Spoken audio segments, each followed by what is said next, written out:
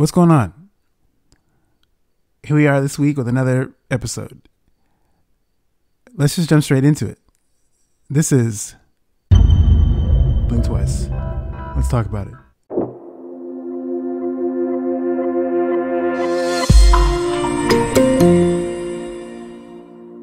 Wow, this movie. So much has been made about this picture for a couple different reasons. Number one, probably the biggest reason, is that the film's director and co-writer is none other than Zoë Kravitz, who is all-around extraordinaire. We know she's a good actor. She brings it in everything she does. There is no reason going into this picture that she wouldn't do the same in the director's chair. The other thing that people are probably talking about, or may have at least thought about, is that this film stars Channing Tatum, who, if you've seen Deadpool and Wolverine, much has been made of his appearance in that film. And if you know anything about the history behind that movie, what a big deal that is.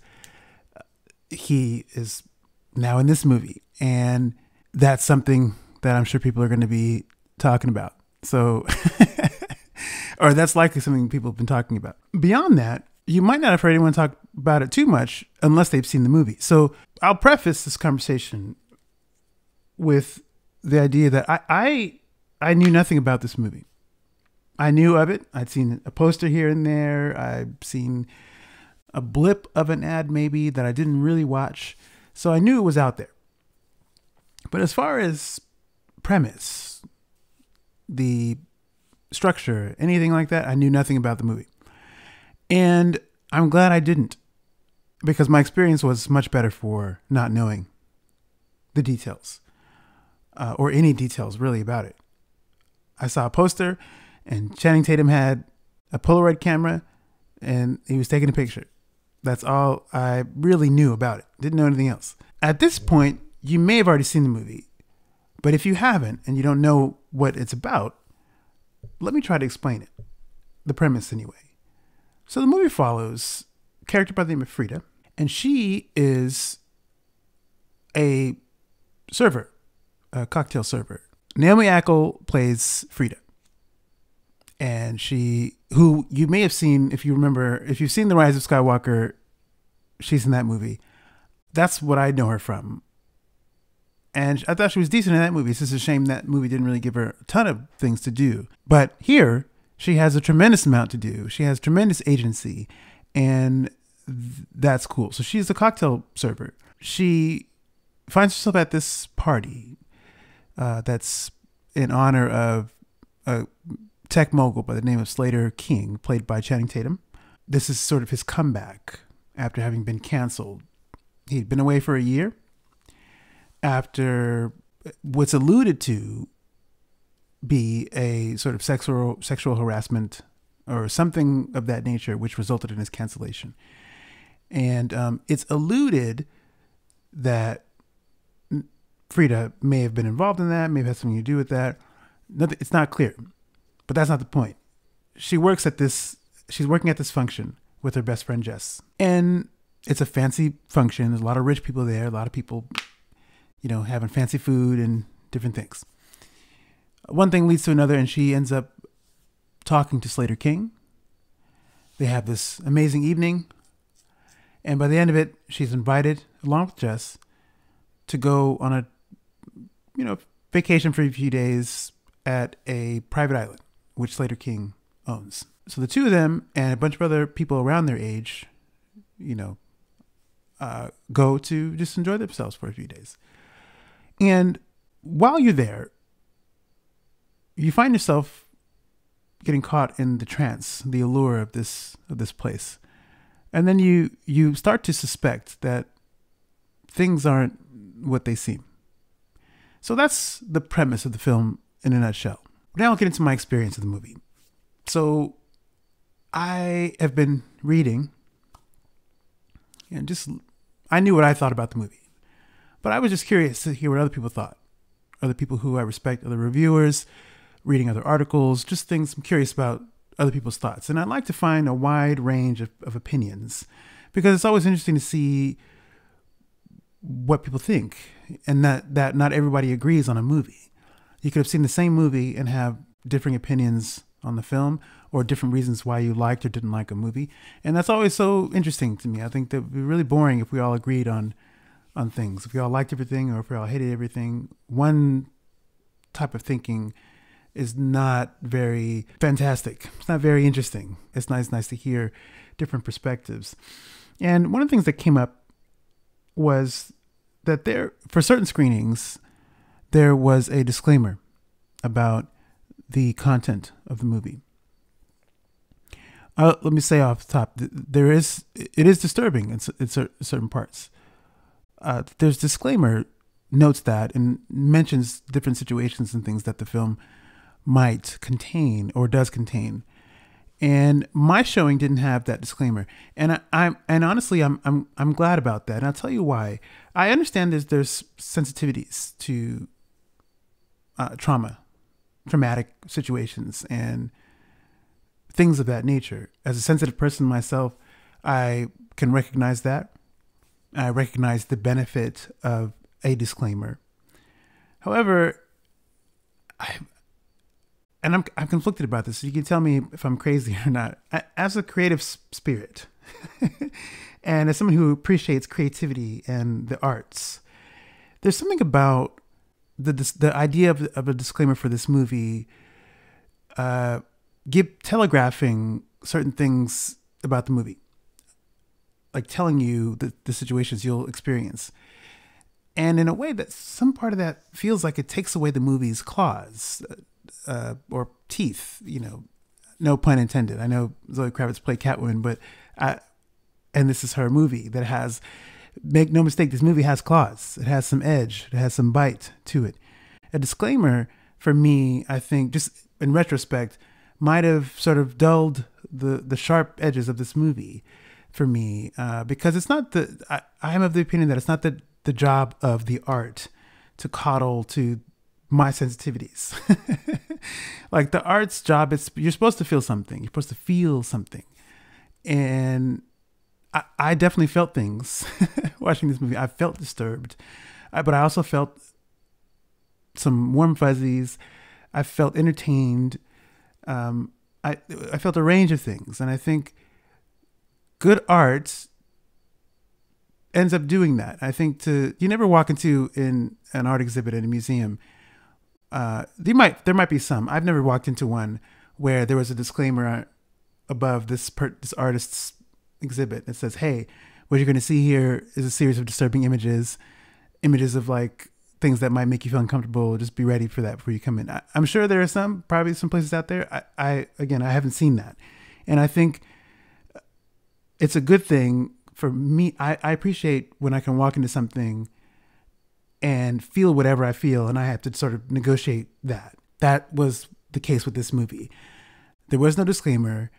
I knew nothing about the movie, and I think having seen it and felt disturbed and felt the shock, felt the little moments of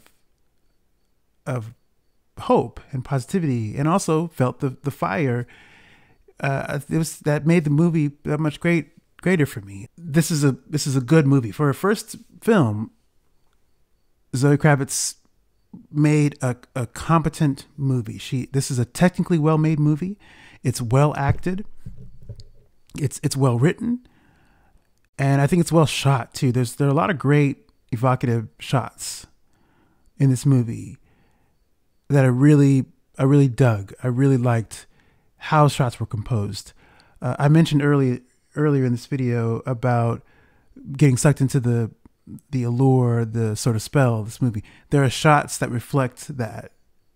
There are some close-ups of the characters, certain characters in conversation, where they're very, very tight spaces, very close, where they're in focus, but everything else around them is not.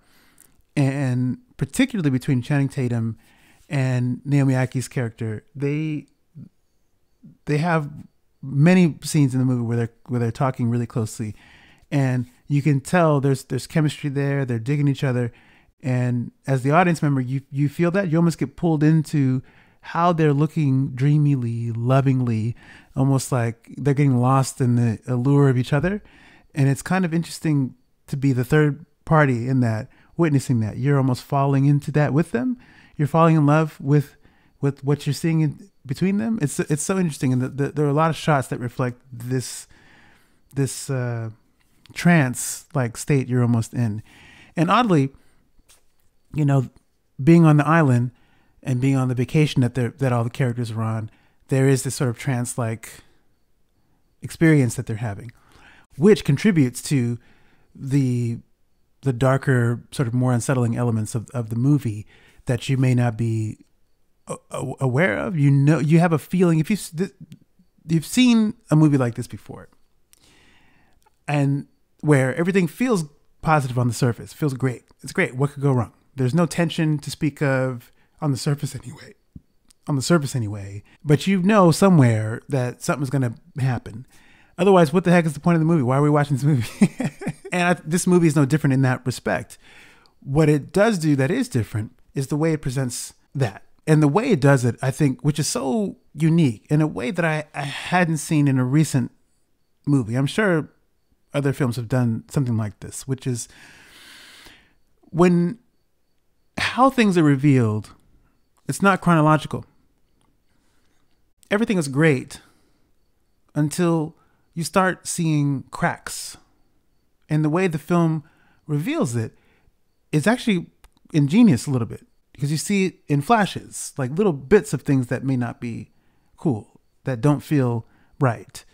But you're not putting them together yet until they come together. And then and when it does, it really is, it makes an impact. It's not like, I've heard this movie being compared to Get Out and Stepford Wives and things like that, where for those movies, it's a gradual, again, something is not right with the place we find our hero in. But gradually, things begin to get more and more unsettling, and to the point to where it's outlandish and really extreme. And now there is no hiding the wackiness, and your hero is trying to find a way out of the situation they find themselves in. And similarly, this film is similar. I wouldn't say exactly the same, because the way Zoe Kravitz crafts tension in this film, I would almost say it's much more, it almost feels boring in a way, that the way the film builds. The first third of the movie, first act and into the second act, it feels slow. But this is actually a good thing, because you start wondering, oh, well, where's the tension? Where's the conflict? But if you're paying attention, you'll see little things that you make mental notes of. And in much the same way you might see in Stepford Wives or Get Out or films like that, you see little things that make your spider senses go off and that tip you off to something that could happen. In this movie, there are those little things, but they're spaced out further. So I almost feel like there's something that's even more genius about it feeling slower than not, because you're caught off guard when stuff does happen, when stuff starts revealing itself to it's a massive rug pull, because the little hints you get are spaced out so far, you forget a little bit, even though in the back of your mind you're thinking, oh, there's probably some things that are kind of whack about this place, there's probably some crazy stuff about to happen. But you're more at ease a little bit, I think, than you would be in a different film, depending on who you are. You might already be off put because these people are on an island somewhere.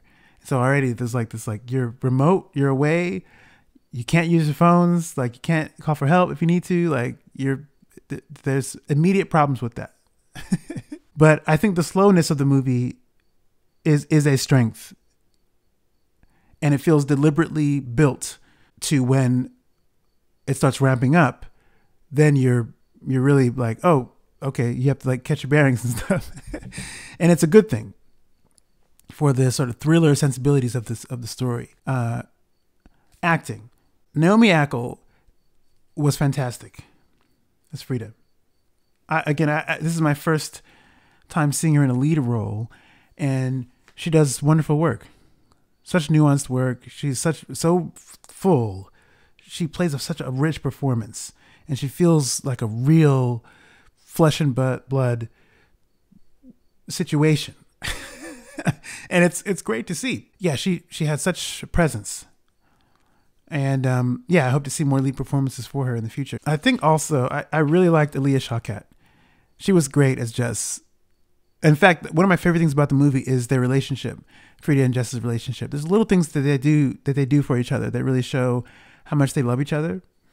It's a beautiful relationship between two best friends. And I would like to see more movies like that really show genuine relationships between two women. It reminds me in a way oddly of Booksmart, which is a weird thought that comes up. But then that was another situation where you had two female characters with a rich dynamic, another beautiful relationship. Yes, I liked Aaliyah Shawkat. She was great in this movie too. But I think the standout to me is easily Channing Tatum. This is not a role that I've seen him in before. And I think most people will probably say the same thing. You've never seen Channing Tatum in a role quite like this. And it's almost like I was having this conversation recently about when you cast certain actors that are known for certain types of roles. When you cast them in other roles, that is like you've done like 90% of the job because it's 90% of a different job being done, that this character who we think is going to be something else, we're surprised when we see that this character is something other than what we thought. and it works even better when the actor can pull it off. I think Slater King is one of the more dynamic performances that I've seen from Channing Tatum in anything that I've seen him in. It might be my favorite performance from him. I don't know. I don't know. I liked him. Look, I liked him in another movie, comic book based movie. I don't want to ruin it if you haven't seen it. But it came out this year. You probably already know what it is, but I really did enjoy him in that. But this is probably one of the more richer performances I've seen from him. He's playing he's playing a few different shades, and it's really cool to see. The other thing I really liked was that Jeannie Davis was in this movie. I haven't seen Jeannie Davis in a movie in a while. And I think she's great. She has great presence. And I just loved her. Again, the other thing, this movie has a lot of people that are like, not like ticky-tack actors. You have Haley Joel Osment and Christian Slater. What? Like what what the heck is going on? Like, yeah, it's kind of wild that it has as many people as it does. Oh, Kyle MacLachlan, the original Paul Atreides from the 1984 Dune. Like it's kind of wild when you think about all the people that Zoë Kravitz and her team was able to amass for this movie. My problems with the movie, I think my biggest problem, I think my biggest issue that I'm still totally not sure about it is the last third, or really the very end, the resolution of the movie. When the film resolves itself, that's I felt like you had a pretty good run with the movie, and then the film resolves, and then I'm left questioning what the heck is going on. Not in a way that it's like I don't get it. I understand it, because also it's not a expected way to resolve. And I think the film automatically gets extra points for that, because it does something different. It dares to do something different with how it it closes things up. So I appreciate it for that. And it's risky, just like the rest of the movie. There's a fair amount of risk in this movie. And that's the only thing I think I would be like, oh, what? Like, again, I don't knock it for that. It's not what I expected. And like with any art, you have to sit with what comes up for you. And that's what I've done. I saw it yesterday, whatever it is. And so I'm still ruminating on it, but that would be probably the biggest issue I think that came up for me. All in all, this is a good movie. This movie is an example of Zoe Kravitz's talent as a director, but also her ability to allow other team members to do their work expertly. The set design on this movie is great. It perfectly reflects what a place like that would look like on a fancy island somewhere. The costume design is really nice. Like I mentioned, the cinematography is great. And I think the writing is also sound too. Zoe Kravitz as a writer, I don't know how much between her and a co-writer, who did what in the script or whatever it is, and how much that was, what that looked like during the process. But I think for the most part, however heavy-handed certain parts of the script are, for the most part, it's pretty sound.